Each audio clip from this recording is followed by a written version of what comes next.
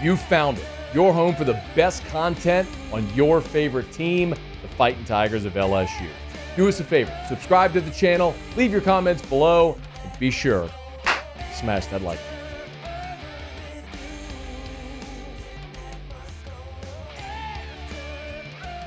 Always appreciate when we get a couple of minutes from Heather Dinich, ESPN's college football playoff expert. Her bracketology coming out weekly now during the season.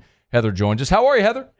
I'm terrific. How are you doing? I'm doing awesome. Before we delve into the news of the week, we have to settle something here.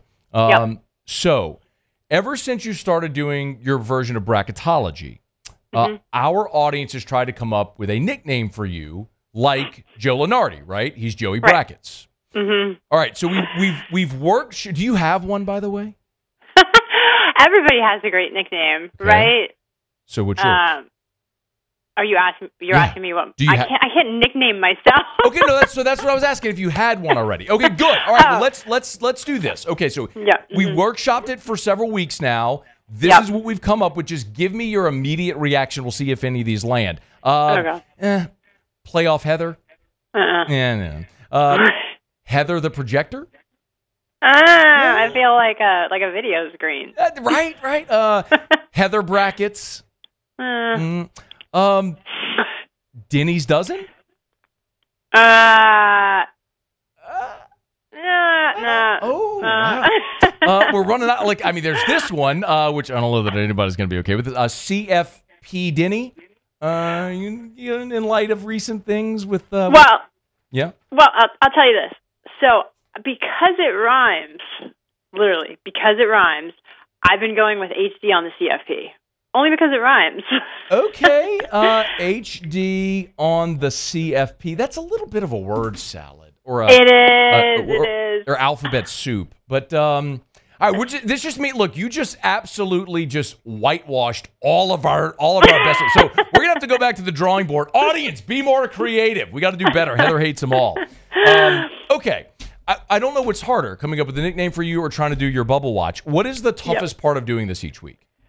Well, it's twofold. One is getting into the committee's mind, and then two, explaining to college football fans who are so conditioned to the Associated Press poll and the coaches poll that when I put out what the committees is going to look like, it doesn't process, does not compute, right? Because it doesn't line up. And it's been a little bit different each week, but this one is the one where it was significantly different. And I think it would be very difficult if the committee were meeting today to move Alabama behind Georgia like the AP voters did, because head-to-head results in the committee meeting room are very important. And everyone in the SEC knows this, because what happened last year? Texas went to Alabama, beat them head-to-head in Tuscaloosa by double digits. And weeks later on Selection Day, what were we talking about as one of the biggest games of the season? The head-to-head result. Now, if Alabama continues to play poorly, if they lose another game and they're no longer sitting there even with one loss, then you can toss that out the window, right? And the reason Vanderbilt isn't ahead of Alabama is because they have two losses. The records are not comparable. So that opens the door for the committee to say, you know what, even though they lost that game, we think they're a better team, just like they did a few years ago with Michigan and Michigan State. Heather, one of the things, I'm glad you brought up trying to get in the committee's minds. Is one of the things that I found, this is what you do professionally, so obviously you cover it way more closely, but the committee tends to find the path of least resistance. If there's a two-loss team and a one-loss team, generally the one-loss team is there was Florida State last year, but that was a great outlier.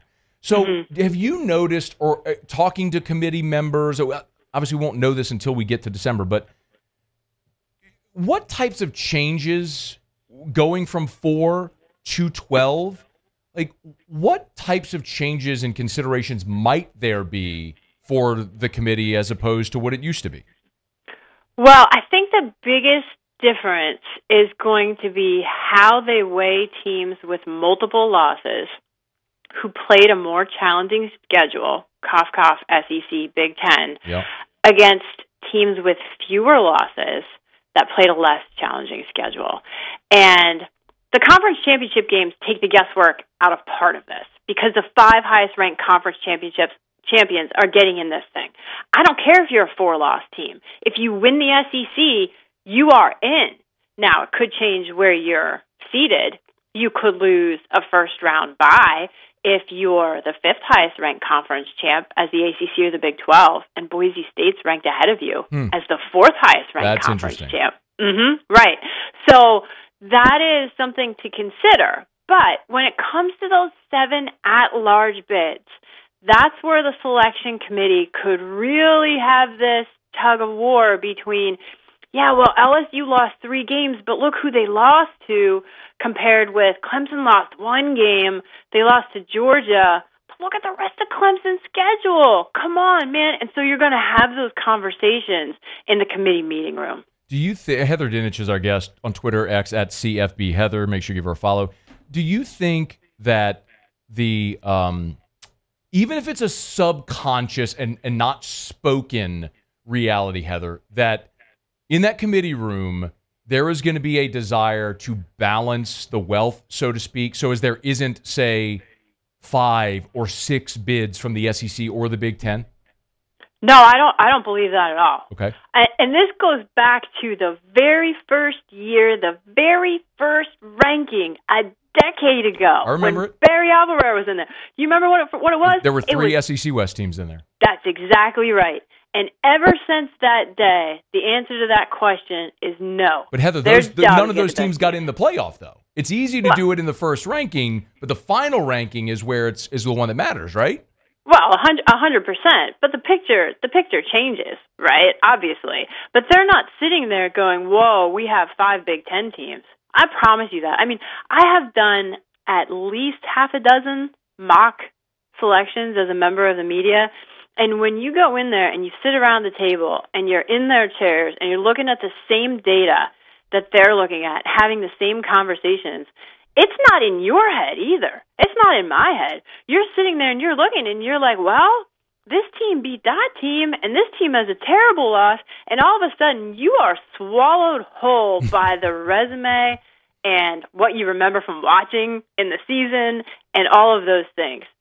And I promise, is there somebody in there who's like, whoa, we have 10 SEC teams? I mean, maybe, but that's just not, it's just not how it works. Why, in your bracketology today, you have LSU first among the first 4 out. Why do you hate LSU, Heather? LSU needs to show a little bit more against some better competition. I mean, the win at South Carolina is the best win they've got going right now. Back-to-back wins against UCLA and South Alabama. They're trending in the right direction, but again, let's see what happens against Ole Miss and then move on from there. Because remember, this bubble watch I'm doing is a snapshot to date. So when you look at 4-1 for LSU, what's the best win? At South Carolina. How does that line up with others? And how does they look on the field? A win against Nichols is not going to move the needle in the selection committee meeting room, or a win against South Alabama, or UCLA, So it's a matter of adding to that playoff resume and looking good in the process. I'm glad you said that the first part, Heather. This is what you do each week. It's a snapshot of today. This is not a projection of what you think is going to happen at the end of the season. It's if it worked today, this is how it would look. Okay, so which team, maybe just 1 or 2 more, which team for you in doing this exercise was the hardest to place, to gauge? What was the hardest decision? Definitely Alabama. I mean, you're sitting there and you're like, that's a bad loss. That is a complex character because they have the best win in the country right now, today. That still matters, and the head-to-head matters. But they have the second worst loss. The only other team with a worse loss is Notre Dame at home to Northern Illinois. So when you're sitting there and you factor in a horrible loss with the best win and the head-to-head result, at the end of the day, you're like, well, I can't move them past Georgia. And then you're like, wait a minute. If I can't move them past Georgia, I got Texas, I got Ohio State. good grief, I have Alabama at 3. Do I? I do. You know why? Because Penn State's not the number 4 team in the country. Come on. Not today, they're not. Oregon?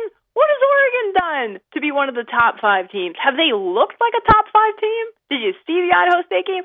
So when you go through and you look at these other teams and you do a deeper dive on who played who and looked like what, Alabama's at number 3. It's going to be fascinating to watch how it all plays out. Last thing, the G5 component of all of this.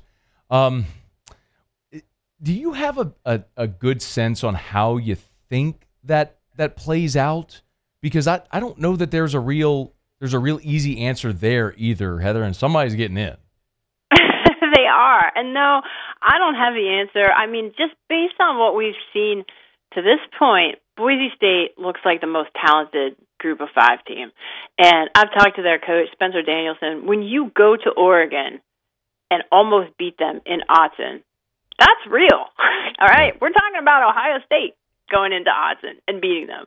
So they've got a Heisman hopeful in their running back, Ashton Genty, who just goes for 200 yards every time he hits the field. He's a really special player. That's something the selection committee likes. They've got to play UNLV, obviously, in the Mountain West. They're in the same conference. That's what else I love about this. There are people all over the country who don't know what conference these group of 5 teams are in, where they are, right? You know? And so it's a learning curve for a lot of college football fans who are just in their own little world, and it's opening the door to some more teams and some more fan bases, which is super fun. By the way, Army and Navy are both in the American, for those that don't know, and they're both undefeated, and they could be part of this conversation as well as we move forward. She is Heather Brackets. She is CFP Dinny. HD on the CFP. HD on the CFP. I don't know. We'll keep workshopping it. We'll do better next time. Heather, we appreciate it. Thank you. All right, man. Thanks so much. Hey, thanks so much for watching. Please leave your comments. I love to interact, and be sure to hit the red subscribe button below.